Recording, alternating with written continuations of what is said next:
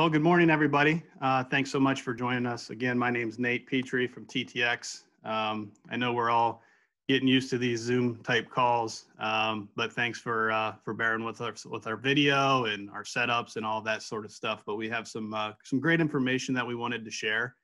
At TTX, we do a lot of events throughout the years. A lot of times in previous normal years, those are at Indians games and such. But throughout the year, we've been doing some Zoom calls with different topics to stay, being an educator like we want to be to the marketplace and informing people on certain things that we do. But today we're super excited about our topic. We asked Brandon Kenney, our CEO, to join us today to talk about managed services at TTX and how we deliver that and why we think we are better and why and how we became a managed services provider. So we're super excited about that.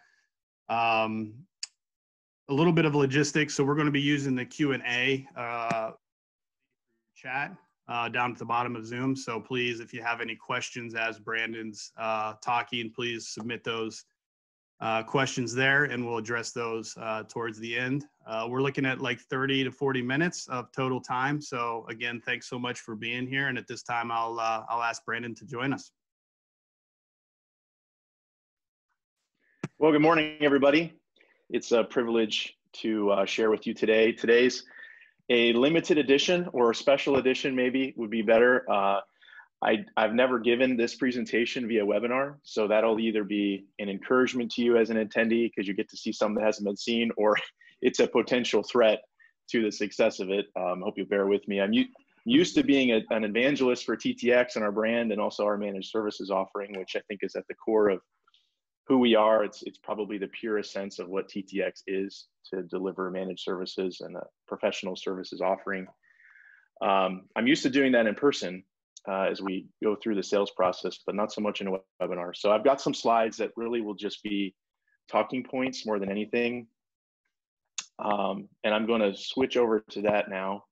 But again, just want to say thank you for joining us today. And I hope that you find the content valuable. In today's world, I know that there's not a whole lot of grace left for webinars that aren't executed well. So hopefully I can nail this one. And I hope that you can see my screen. So the topic for today is managed services.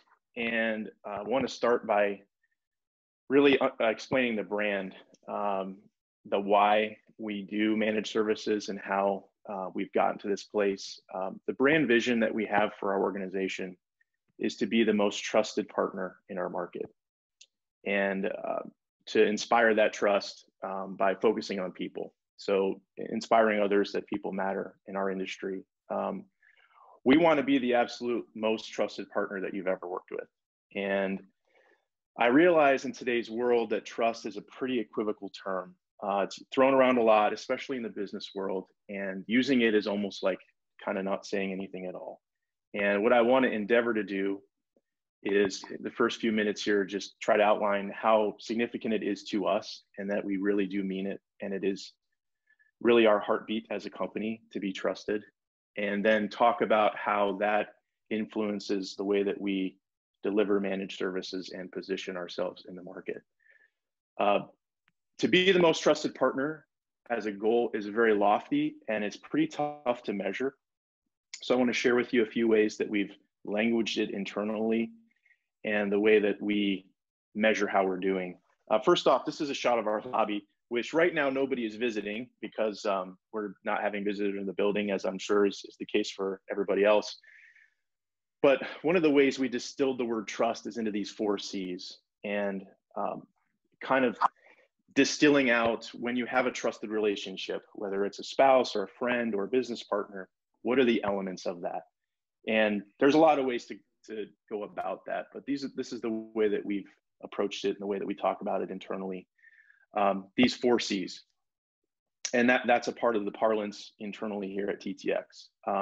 The first one is to be competent. You obviously, in order to trust us, we need to be able to do the things you need for us to do. So to have demonstrated experience in the fields of expertise, to have the certifications and the vendor affiliations that check the boxes for somebody when it comes to trusting a partner. Character, which is here second, really it's the underpinning of all the trust that we're trying to develop, and it's kind of the scaffolding of who we are. But to be fair, moral, and honest, again, that is kind of equivocal and probably goes without saying. Most people have character somewhere in their brand or their core values. But we recognize that we're never going to get to the place we want to be as a partner if character doesn't underlie everything that we do.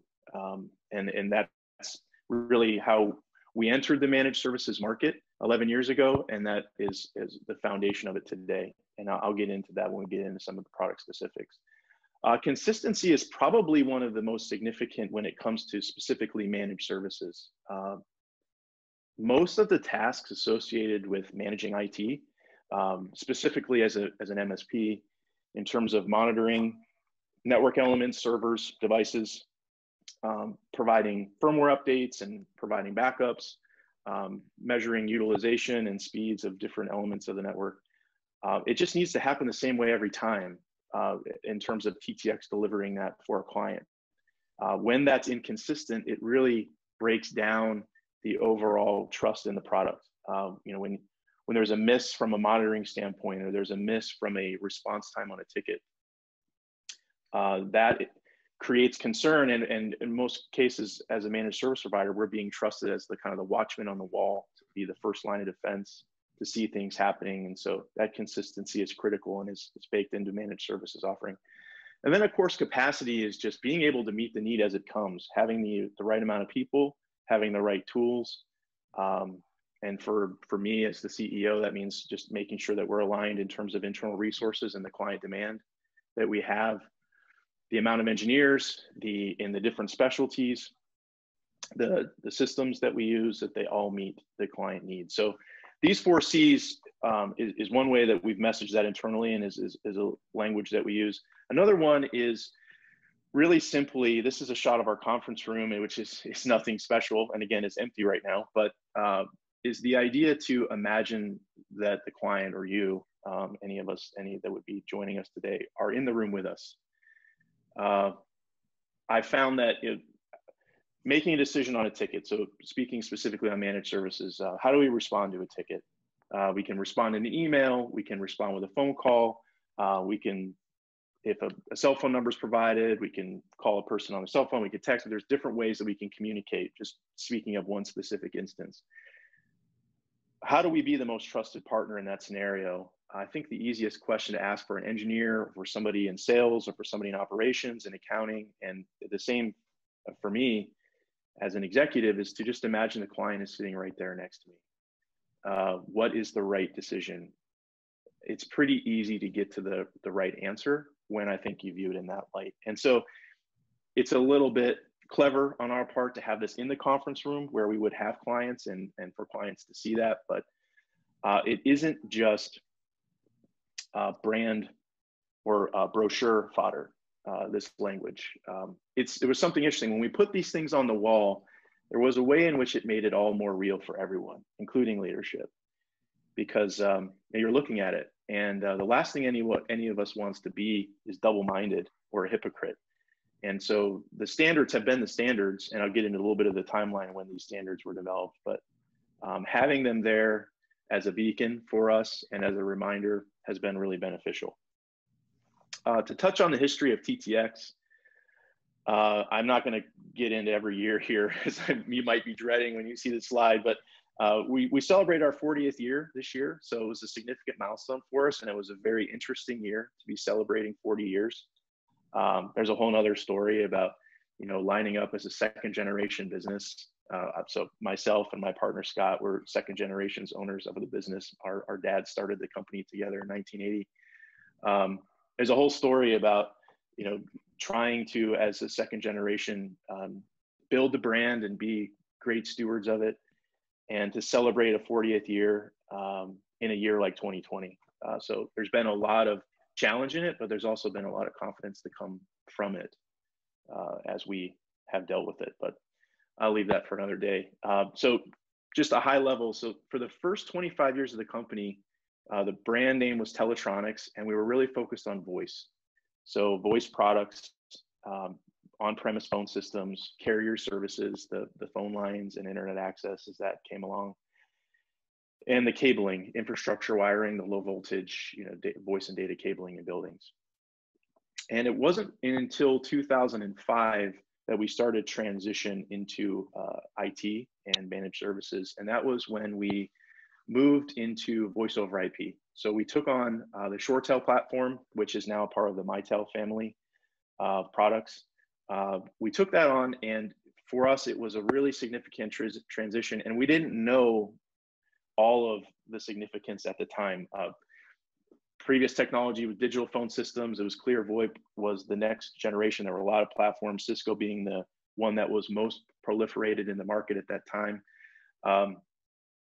We took on ShoreTel and didn't recognize at the time, just, I've related it kind of like photography or in music, where the music industry changed very quickly from CDs to MP3s. So at the end of the day, you're still listening to music. That's ultimately what's happening, but the way it's done is completely different. Same with photography, where I can remember going to camera shops and buying a cool camera and film.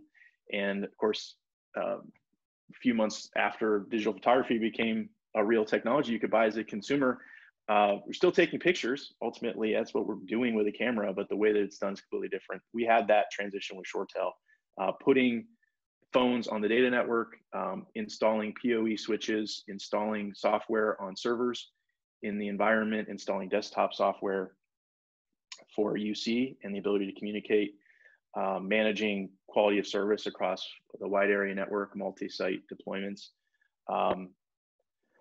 It was a big change for us. And so we learned kind of on the fly that we needed to really change the business. And that was, again, kind of a time in transition from first generation to second generation. So Scott and I started to take over the business in 2005. And then what we saw as we were deploying servers and switches and wide area network elements that there was a need from our clients to manage those elements that we were deploying.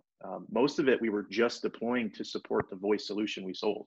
It wasn't as if we were trying to become a data company at that point, which I think is kind of significant in that we didn't get into managed services or IT because we felt like it was time for us to get rid of the heritage of voice and restart, or because we felt like IT services were more profitable, or getting into the recurring revenue piece was more profitable. We did it because our clients were asking us for it. We had built a really strong brand in voice, and as we deployed solutions for voice over IP, the clients were looking for us to support those elements when they were all evolving, and IT teams, voice and IT teams were condensing into single teams and all that. So we started offering managed services in 2009. So we're in our 11th year of that.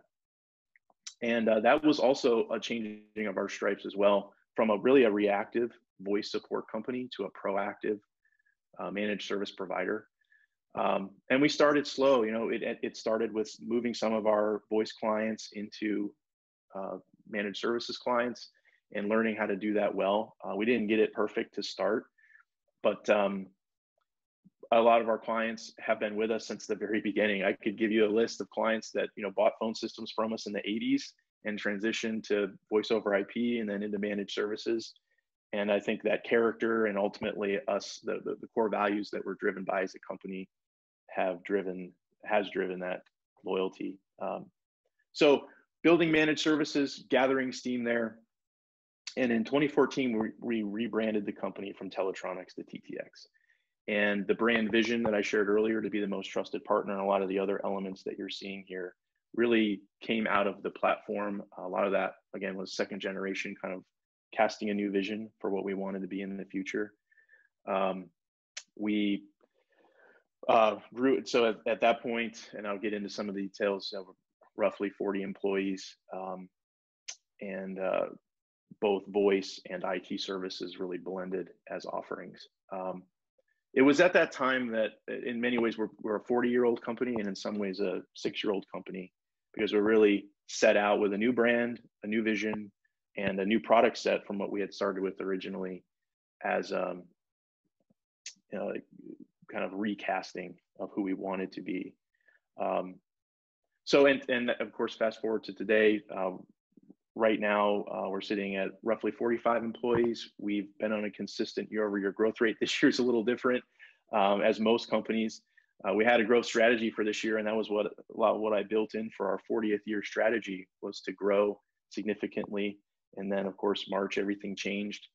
And I'm really proud to say that the company has sailed these seas really healthily. So financially, still in a really healthy position. We've kept all of our employees. Of course, IT has been in high demand, so I'm grateful to be in this industry. But we stand in a very healthy position despite the circumstances around us, which I think is as much a testament to anything that our roots are strong as an organization with a long history. I'll touch on this briefly. So going to the brand platform, this is really the heartbeat behind managed services. So at the top level, every client that we have has some product needs, whether it's Microsoft licensing, servers to go along with that, desktops, of course, in the voice space.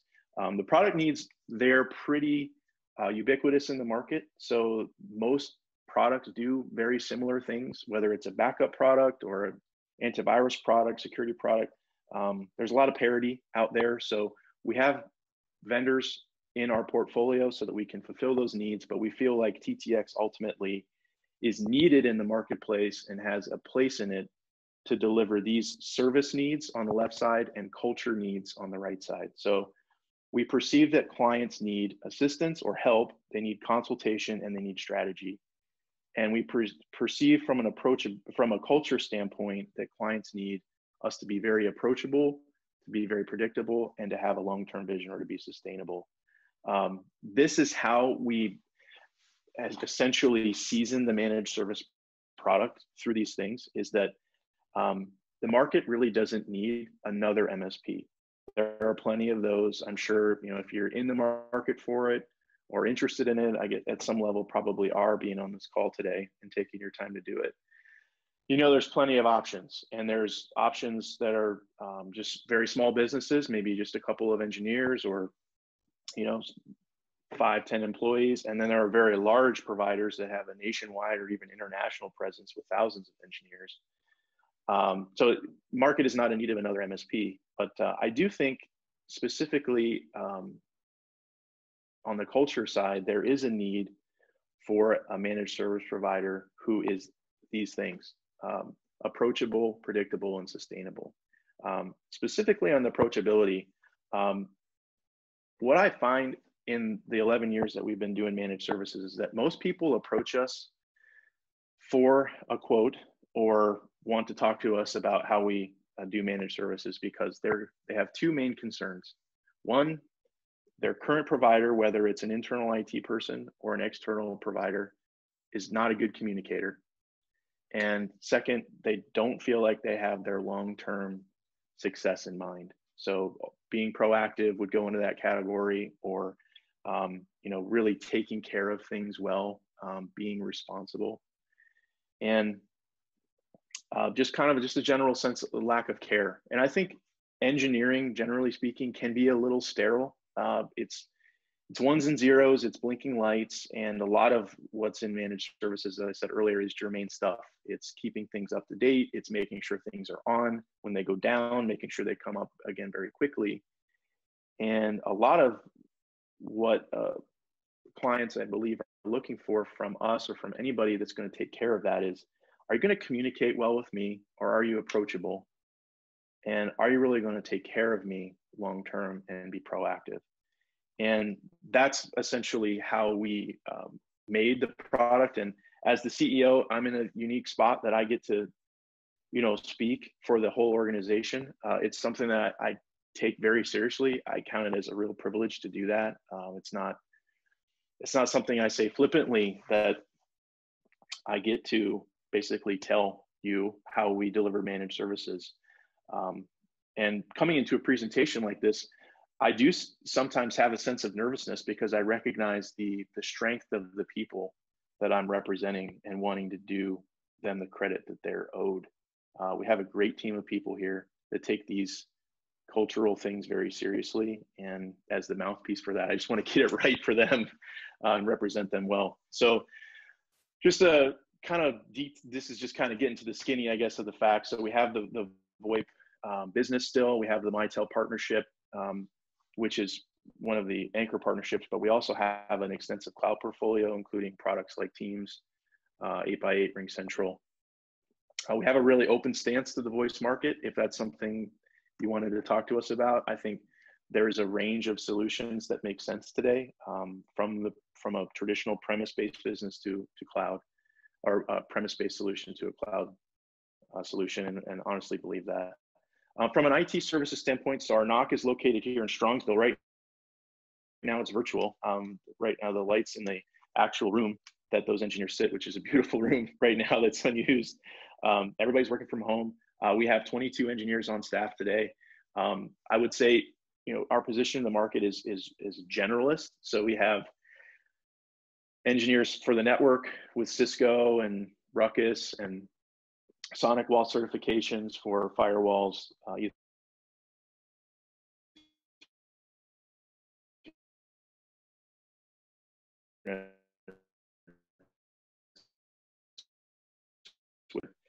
And then on the server side, having Office 365 and those types of certifications along with VMware, looking at network elements, desktops, and servers. We offer backup and disaster recovery solutions. That Datto logo below is our primary partner for that. We've worked with others, but we like the Datto solution. It has a high total cost of ownership and return on investment. All of our agreements are governed by an SLA, and that SLA is on response time. So again, going back to the consistency bullet point from earlier,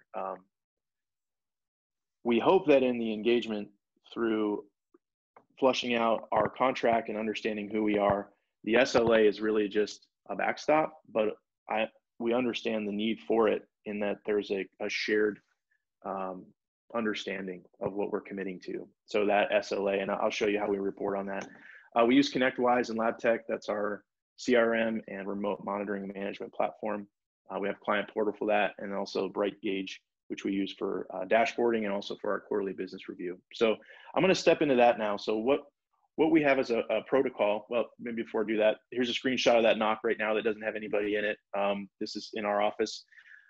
The wall there, we believe in people, your people, our people, and our partners. We kind of, going back to the inspiring the market, that people matter in our industry. We look at that three ways.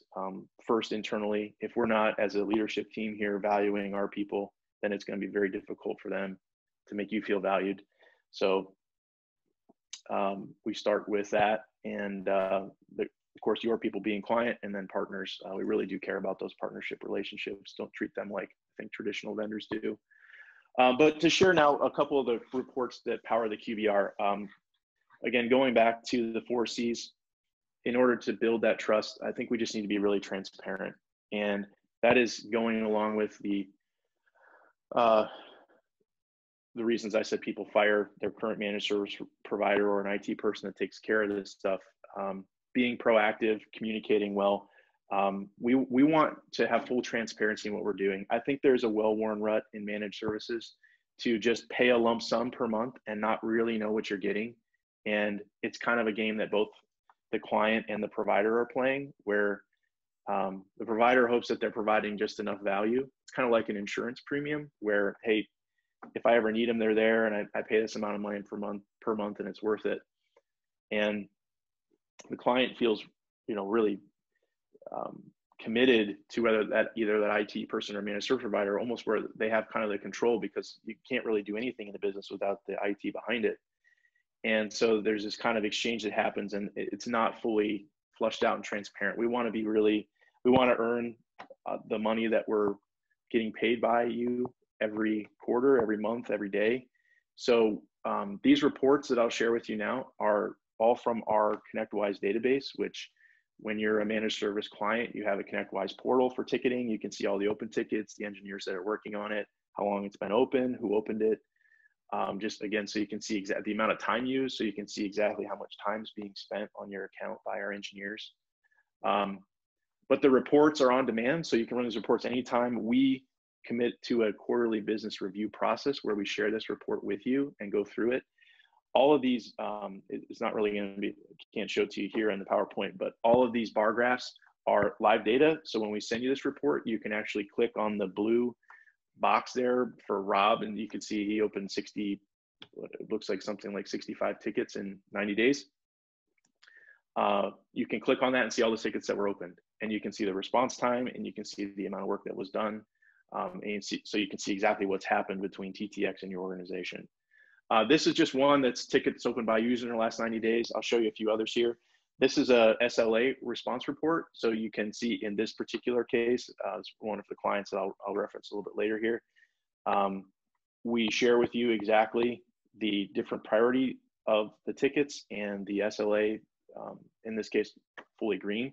That's not always the case, and we don't, from a response time standpoint, we're not perfect, but we're shooting for 95% or better in terms of response time, and we're meeting that across the board right now.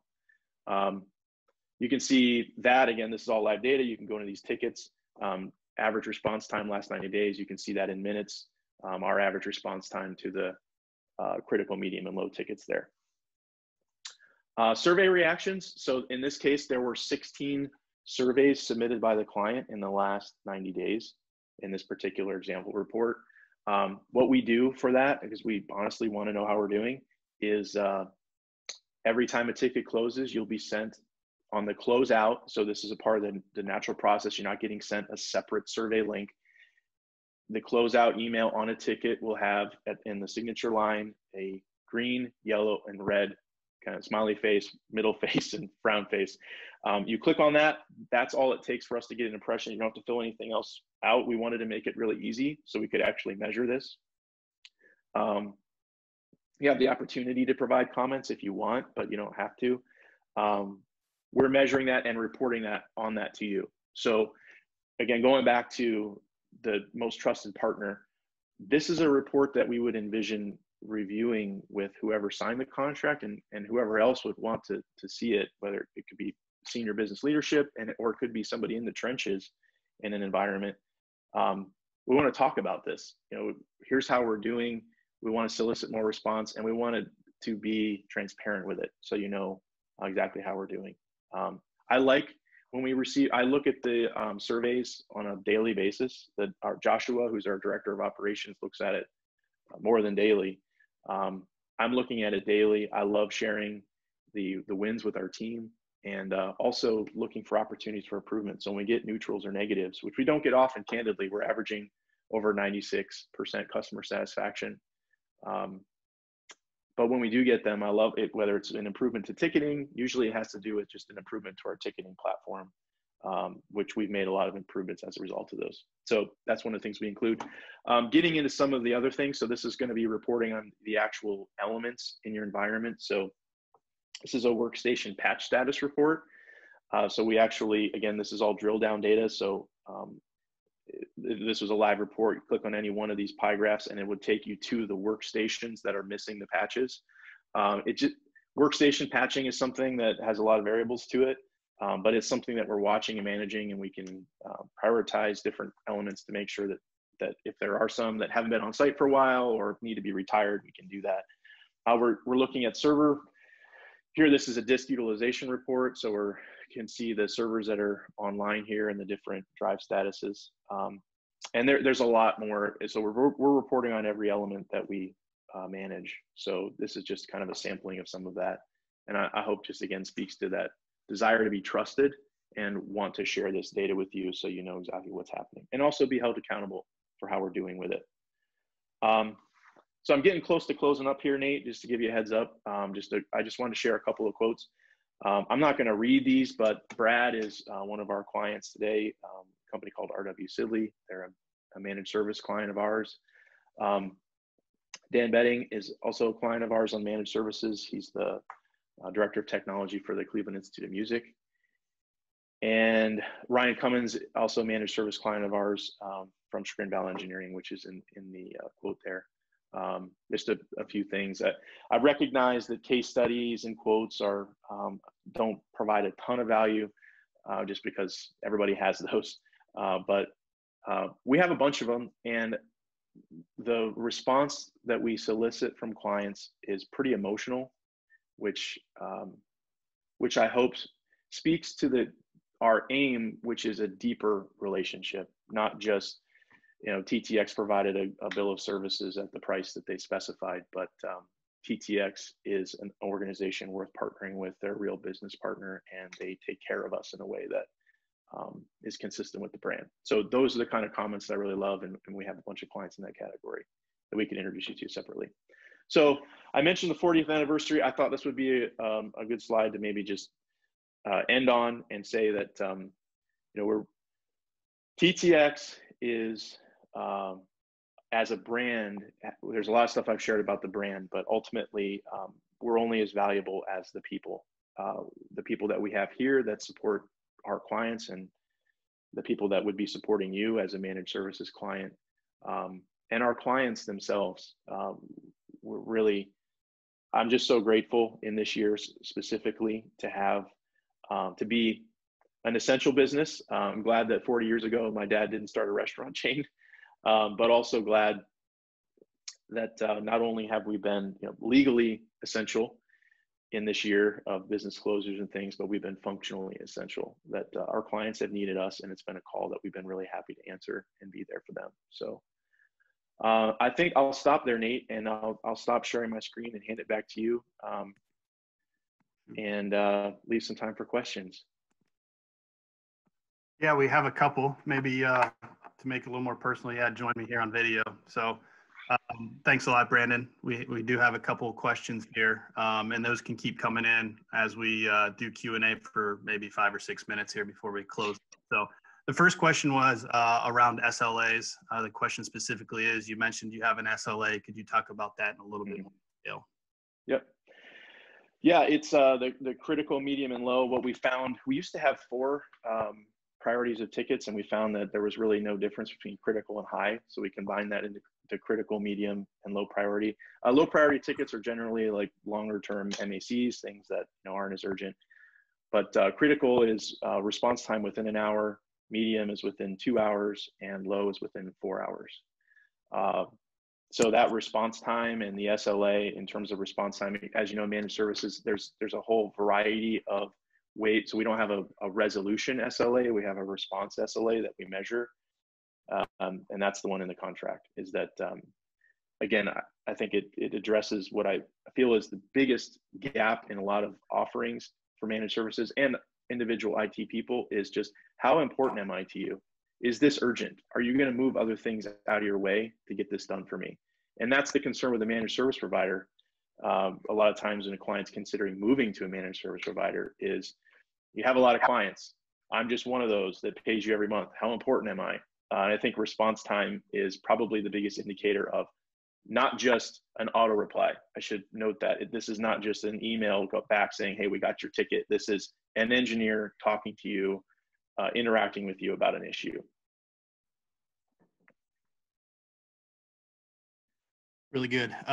Next one, kind of a more simple question, Brandon. So does your contract for MSP have terms, or is it month to month? Well, by default, it's a 3-year. We have a 36-month contract. I know going through the process and talking with folks, it's painful to change IT providers. There's a lot of fear in most clients because you're talking about financial systems, you're talking about really heavy stakes if you don't get it right. So generally, they're looking to partner for a while. Looking at kind of like an employment. When you hire somebody, you're expecting it's going to be more than a month-by-month engagement. However, we don't really have any terms in the contract in terms of cancellation. So I don't want a client to be connected to TTX only because the contract says they have 20 months left. We really don't ever have this happen, but what I've told many clients is that if it's not working for whatever reason, you guys can leave at any time. The whole idea here is that we're doing something different. You have other options out there, and a piece of paper. The way that we talk about it a lot is that getting somebody to sign a contract is not being the most trusted partner. It's getting them to have faith that we will be the most trusted partner. So conversation like this, hopefully we're engendering some faith that we will be a trusted partner, but it is not trust yet, it's faith. Trust is when we've developed that in the relationship. So if we're not developing the trust, then I don't want to lock somebody into a contract just based upon what may be perceived as missed expectations. I love that. The next one, just two more left. Do you still deliver voice solutions? If you don't mind, I'll take that one, Brandon. Let you grab Sure. coffee or such. So we do. The answer is we do. Today, our business is about 50-50, which we're super proud of. 50% of our business comes from reoccurring contracts like managed services and 50% from project work. I bring that all up because voice is a lot different now than it was even 10, 11 months ago. Technology's really advanced through this crisis that we're in with COVID. And our approach to voice more than ever is very conversational and figuring out what's best for your business. So that can mean premise still from time to time, but certainly hosted voice conversations about Teams integration and getting people onto Teams voice. All those things are in play with a conversation with TTX, which we're super proud of having that ability to take that approach to the marketplace where we're very much vendor agnostic on the voice side and have opportunity to support and deploy a multitude of solutions that make sense for the client. Anything you'd add there, Brandon? Well said. No, it's perfectly said, Nate. Well done. It's on top of our minds right now, isn't it? The voice yeah. with COVID and working from home. Last one. What is your average size customer for managed services? Go ahead, Brandon. Yeah. Well, it ranges, but I would say that it's in the 75 to 100 users in that environment. We have clients significantly larger than that. One of the ways that we approach, I should say, a sub-type in the way that we approach managed services is that we don't come in lock, stock, and barrel, make a client change their technology to only ones that we prefer, and we don't make a client sign for every element in their network. What we found is that, especially in that size range, 50 users to 200 users, let's say, as a wider average, there's a lot of different potential for IT staff members. So it might be somebody really knows servers, that's an existing employee, but they don't know network equipment and they don't want to do desktop support. Vice versa could be true, where really comfortable with desktops, maybe entry level a few years in, already have that person on staff. It's great to have a generalist in the building, but we don't have the server expertise in-house. So what we'll do is customize that. So we have larger clients, generally speaking, that are more customized to maybe just local and wide area network or server, but the full across all the areas, desktop, network, and server, the average client somewhere in the 75 to 100 users. Yeah, I think we had a question that just came in. I think that you answered, but I'll make sure I answer it directly. So the question is, we have most of our equipment managed, but we have items like and some internal items that are not. Can you just manage these items? So the answer is yes. Our portfolio of managed services can be divvied out as needed for different use cases for different companies. So it doesn't have to be an all or nothing. Like we're unique in that. I'm not sure if we are or not, but we certainly have the ability to support different aspects of people's IT environments on what's needed. So the answer is yes. Yeah, and that comes a lot from where we started, going back to how do we end up here in 2020. We started as a voice company, and then we started selling network elements because most clients didn't have PoE in their network in 2005. So in order to put VoIP phones on the system, we needed to install PoE switches. ShoreTel was always server agnostic, so we would generally install a server or add it to a client's existing server environment. Usually we'd provide one. So we started out by providing specific elements, and the clients then asked us to support those specific elements from what would be now considered a managed services standpoint, monitoring, support. So we kind of from the beginning have not had this pure play, I guess maybe the way to say it, managed services where it's everything. We kind of started a la carte. We have the majority of our clients do have all the elements supported, but we still have a significant contingent, probably 30% of our managed services clients, where we're just supporting specific elements rather than the whole thing. Well, I like 45-minute WebExes. The hour I feel like stretches. It does for me anyway when I need to watch something. So, and it's not because we don't have the paid for version of Zoom. We could go over 45 minutes.